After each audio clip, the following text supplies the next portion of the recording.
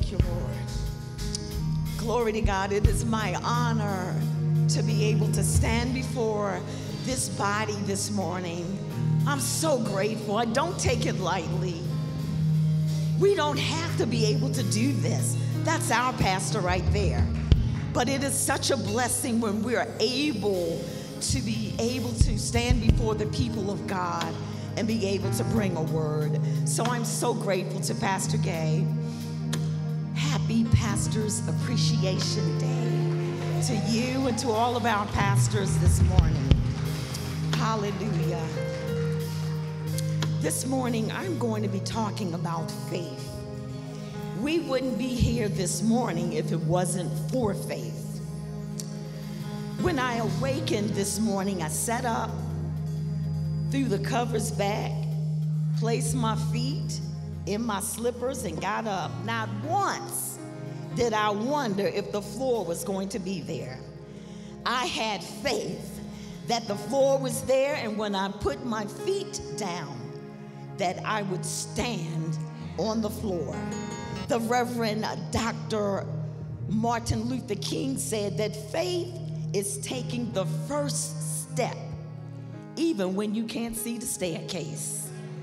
Amen. So this morning, we're going to have a word of prayer before we get into the word.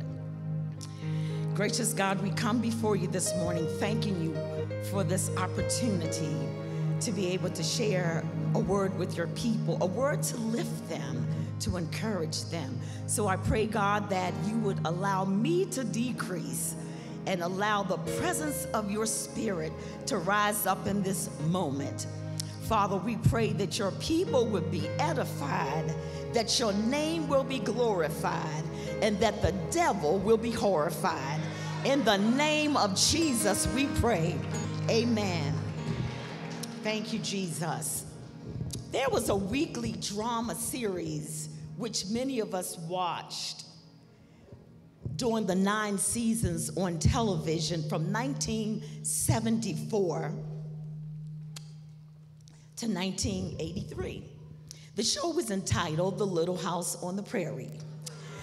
Many of us are still watching those reruns now, but it depicted the many challenges faced by the Ingalls family in their community of Walnut Grove, Minnesota.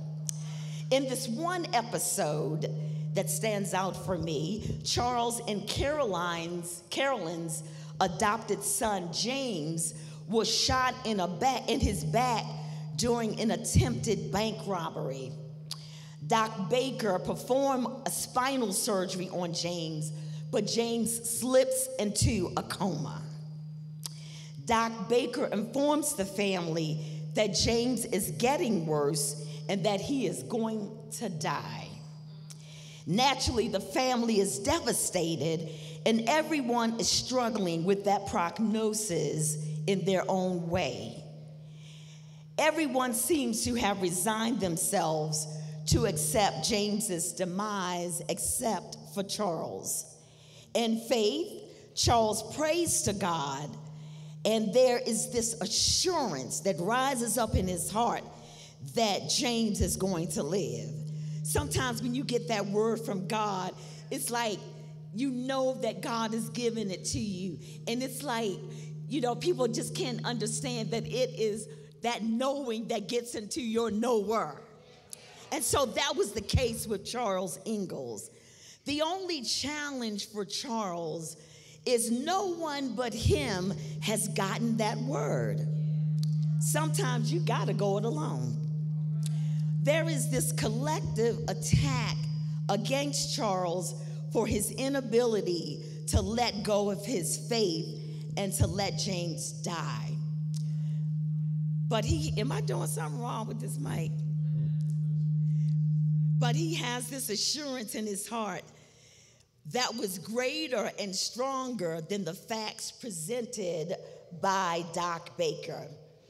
Everyone believed that he had become delusional in his stance for James to be healed. In other words, they thought Charles had lost his mind. And that is where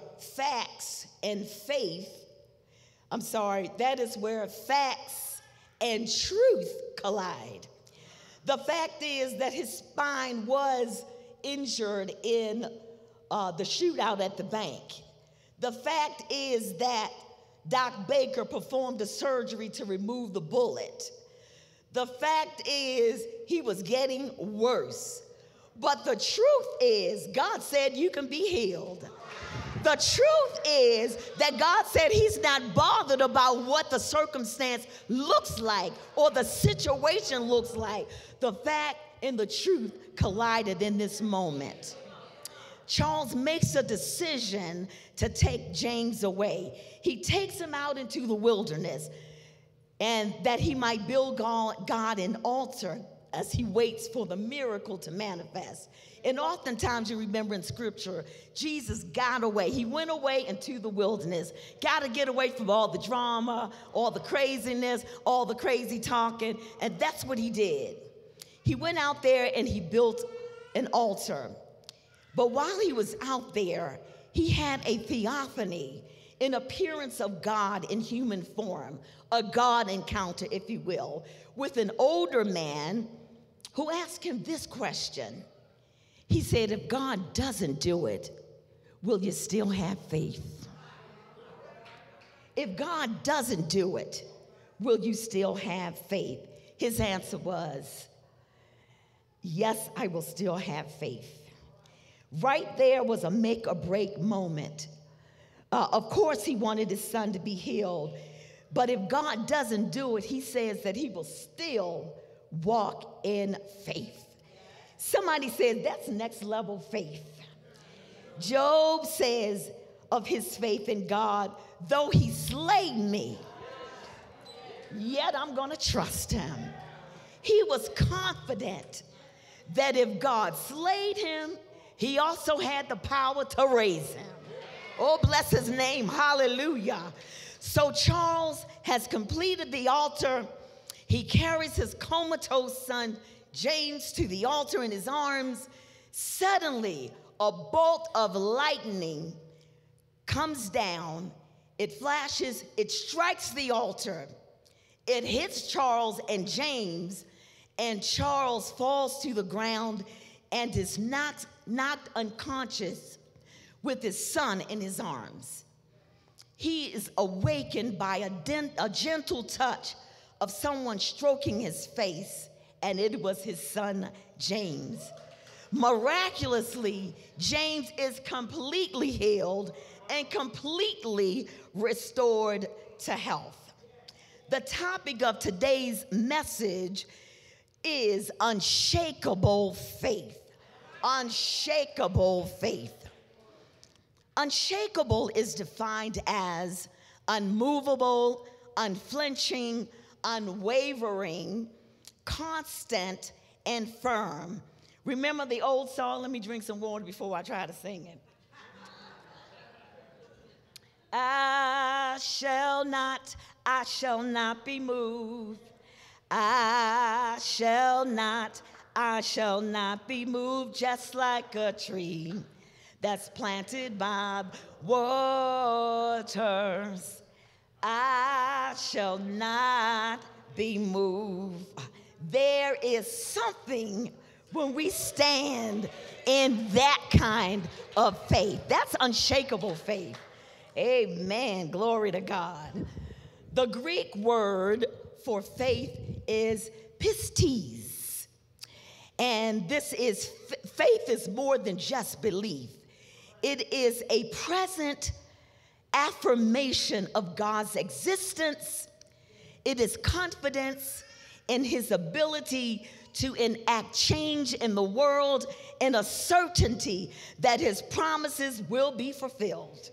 Oh, hallelujah. Yes. Sometimes you might be faced with situations that appear to be monumental in size. I need the ushers, if you wouldn't mind, to hand out that little seed that I asked before. If you could pass those out to as many people as can have them. They already out? Okay, all right, amen. Justices are on it.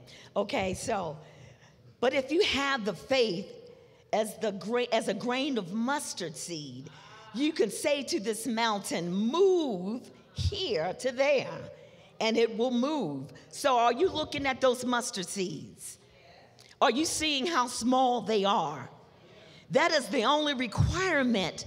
God says, if you got this much, if you got this much, if you're working with this much, then that's enough to move mountains. Think about how much more when faith is increased, how much more we can do. You have to start somewhere.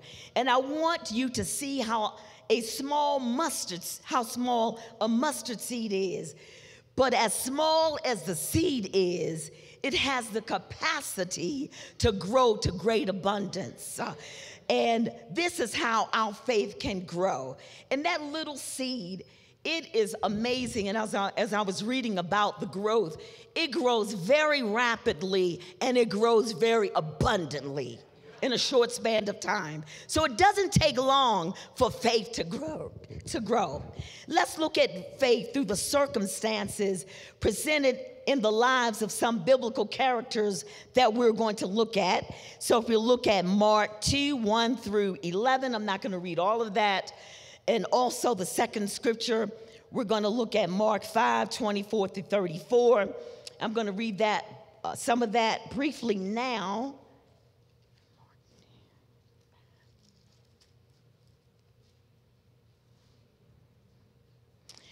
And again, he entered into Capernaum after some days when it was noised that he was in the house. And straightway many were gathered together, insomuch that there was no room to receive them, no, not so much as about the door. And he preached the word unto them, and they came unto him, bringing one sick of the palsy, which was born of 4. And when they could not come nigh unto him for the press, they uncovered the roof where he was. And when they had broken it up, they let down the bed wherein the sick of the palsy lay. And when Jesus saw their faith, he said unto the sick of the palsy, Son, thy sins be forgiven thee. And over in Mark 5:24, it reads, and Jesus went with him, Jairus, and much people followed him and thronged him. And a certain woman, verse 25, which had an issue of blood 12 years, and had suffered many things of many physicians, and had spent all that she had, and was nothing bettered, but rather grew worse. When she had heard of Jesus, came in the press behind and touched his garment. For she said, if I may touch but his clothes, I shall be whole. And straightway the fountain of her blood was dried up, and she felt in her body that she was healed of the plague. And Jesus, immediately knowing in himself that virtue had gone out of him, turned about in the press and said, who touched my clothes? And when his disciples said unto him, thou seest the multitude thronging thee, and sayest thou, who touched me? And he looked round about to see her that had done this thing. But the woman, fearing and trembling, knowing what was done in her, came and fell down before him and told him all the truth. And he said unto her, daughter, thy faith hath made thee whole. Go in peace and be whole of thy plague. Hallelujah. Amen. So in Mark, let's back up to the first chapter of Mark, because we see here that we have John. John is in the wilderness. He's crying, prepare the way of the Lord. And he is baptizing people in the wilderness. And he preached the baptism of repentance for the remission of sins. It was in this setting that Jesus came from Nazareth of Galilee and was baptized in the river Jordan by John, which was his cousin. And as Jesus came up out of the water, he saw the heavens open, and the Spirit like a dove descends upon him. And a voice said, this is my beloved Son, in whom I'm well pleased. So following this, the Spirit drove Jesus out into the wilderness for 40 days to be tempted of the devil.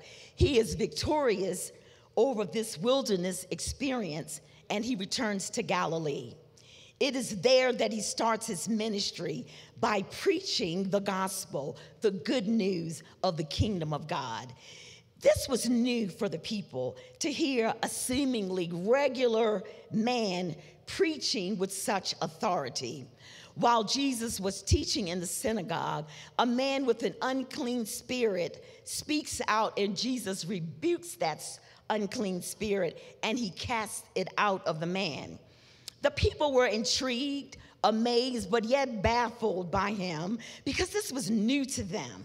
He was a man that spoke with authority. He cast out devils. He healed the sick. Because of this, his fame began to spread abroad. So as Jesus was making headway throughout all Galilee, he recognized his need to go away from Capernaum so that he can preach and teach and share this message of the gospel of the kingdom with other people. So he leaves that area and he goes. Subsequently, after a short time, he returns. And the scripture says in Mark chapter 2 that there were 4 friends that carried their paralytic friend. He couldn't walk, he was paralyzed. And so in chapter 2, we see that Jesus returns home to Capernaum, and the word has gotten out around town that Jesus is home. You know, like some of us, when we return home from a trip, the last thing we want to have is a whole lot of people coming over, stopping by, trying to ask you, well, how was the trip? Tell us all about it. I don't know about you. This is what I do when I return home. First of all, I do not turn on the porch lights because I don't want nobody to know I'm in there. I like to unpack my suitcase and start putting my things away. I like to eat a meal. I like to take a shower. I like to get ready for bed, and I just want some uninterrupted downtime. No, this was not Jesus. The Bible says when he got to his house, he started preaching to the multitude of people that had gathered in his house. And they also gathered outside of his house as well. But there were these 4 friends with their paralytic friends, so it made 5. But these 4 friends had heard that Jesus, he'd heard from other people about the miracles and the things that he'd done. And so they decided, I'm sure they got together and they decided that they were going to carry their paralytic friend on his bed to be healed. However, when they arrived at Jesus' house, there were so many people that they couldn't even make it into the entrance of the doorway. They could have easily said to the friend, hey man, you know, I'm sorry, but you're not gonna get healed today. There's just too many people out there, and we came a little too late. We can't even get into the doorway. Perhaps let's try this next week. Maybe we'll get here a couple of hours early and we'll be able to get you healed. No, not these friends. Not these friends. These friends were not moved from their pursuit of healing for their friend. They stood in unshakable faith for their friend. I love the simplicity of their faith and their determination for their friend. They heard about the miracles that Jesus had performed for others. They grasped a hold of faith for their friend, and they probably didn't fully understand what they were doing, but they just believed that he would be healed, and that's it. So these are the kinds of friends you need to have. And this is the type of friend you need to be. Okay, here's what they did. Before they arrived at Jesus' house, they came into agreement to take their friend to be healed. Sometimes as believers, when we hear of the plight of our brother or sister, it should compel us to have a great level of compassion and a willingness to come into an agreement of prayer with faith and whatever else needs for their deliverance, no matter how long it takes. Sometimes you'll hear people say, I'm praying for you. I heard somebody say that when some people say, I'm praying for you, that was the prayer. That's it. They ain't gonna never call your name out when they get home. That was your prayer. You need to enjoy that, but that was it. But these 4 friends, they availed themselves to lift him up and to carry him to Jesus. Sometimes we need to be carried to Jesus. There was physical labor involved. This man didn't have a powered wheelchair. He needed the strength of his friends to carry him on his bed to Jesus. Sometimes we have to carry people in our prayers to Jesus.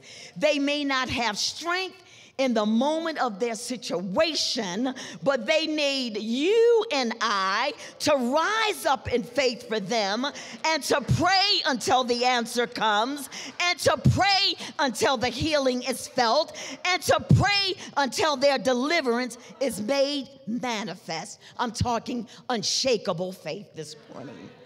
There was a singing group called the Hollies. They sang this song in 1969, He Ain't Heavy, He's My Brother. These men put their love into action, and they carried him, each one holding a corner of his bed.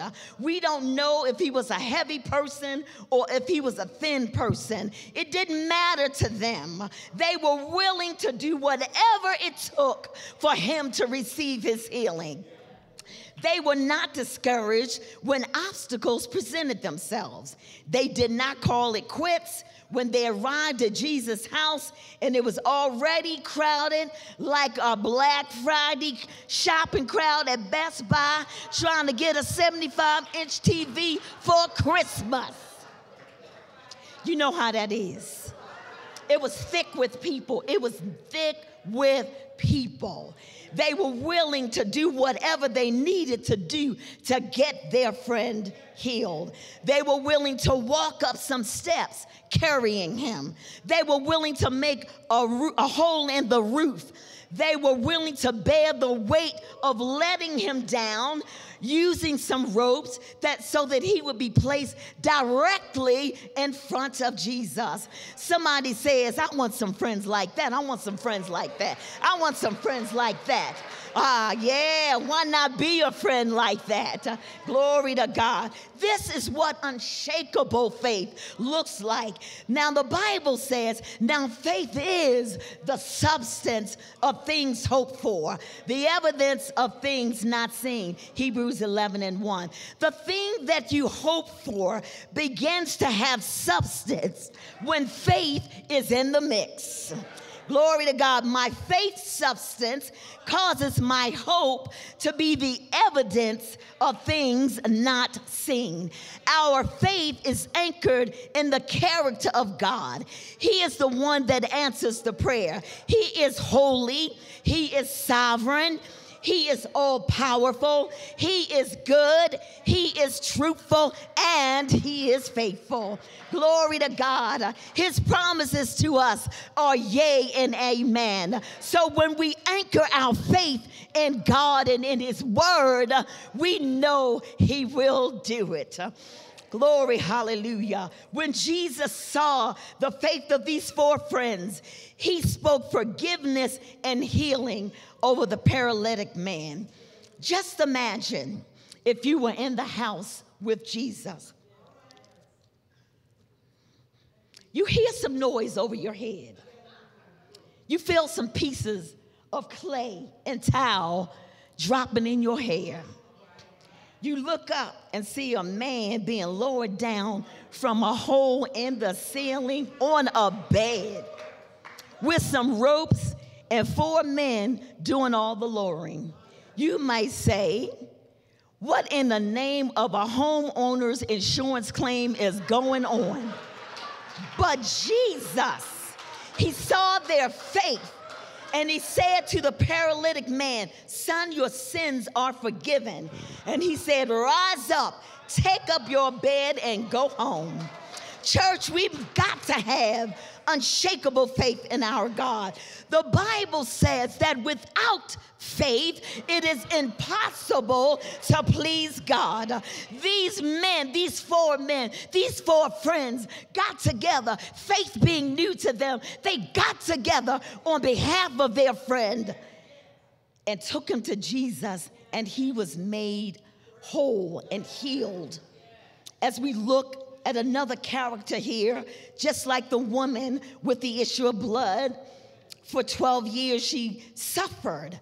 Mark 5:24-34. She spent all that she had and was not better, but grew worse. Somebody say desperation.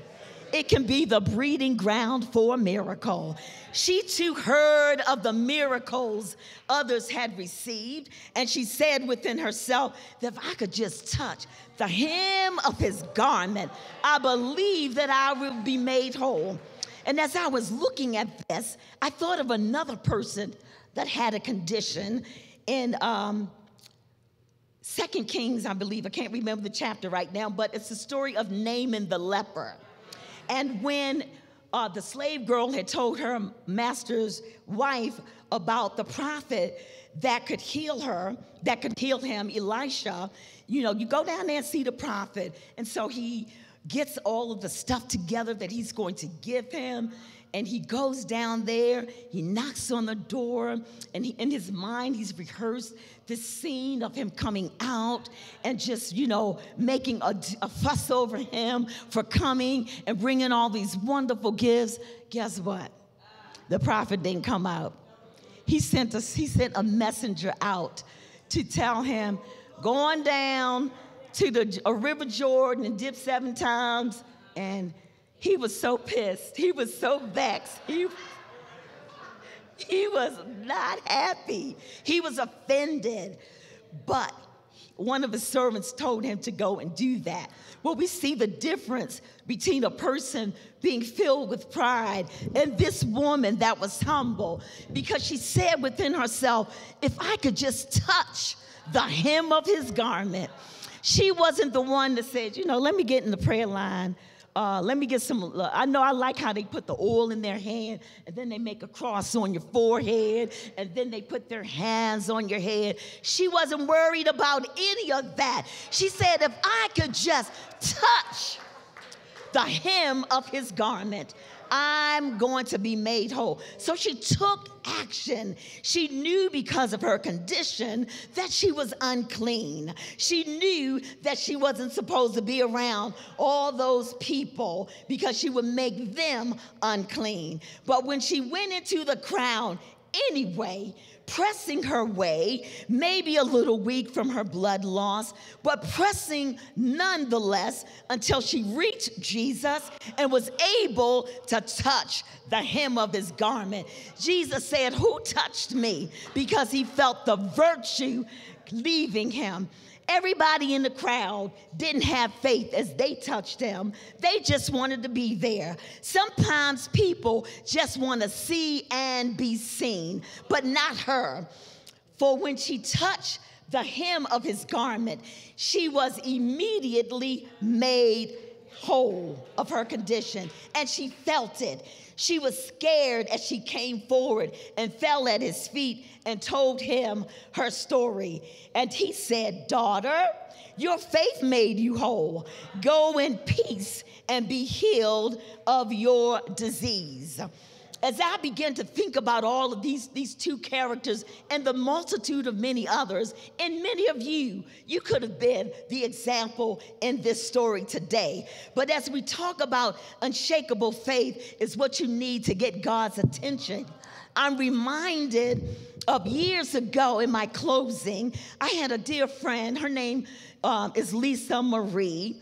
And Lisa was diagnosed with a cancerous tumor the size of an orange in her abdomen. Now, Lisa was like a size 4. And so, you know, somebody that small, you can see.